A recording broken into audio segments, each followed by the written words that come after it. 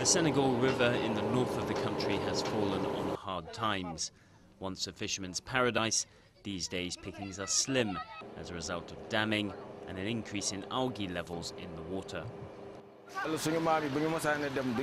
grandparents would go out in a couple of canoes and come back with lots of fish. For us it's not the same. We can only catch a few. As the supply dwindles, demand for fish is still high, and Senegal, a long-time exporter of fish, is desperate to solve the problem, which is why fish farming is on the rise. At Richard-Toll, tilapia and catfish eggs are hatched. The juvenile fish are then fattened up and then sold on to consumers.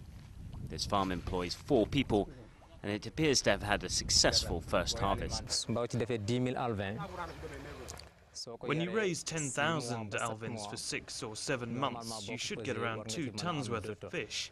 They're then sold for €2.3 per kilo, so it's a lot of money. Each pool is worth around €650 once the fish are big enough to sell. And the state has also got in on the act. It's looking for 50 local fishermen to take on a project slated to start later this year. There is a 25-hectare farm which can produce 5 million alvins a year. It's the biggest farm of its kind in Senegal, and one of the biggest in West Africa.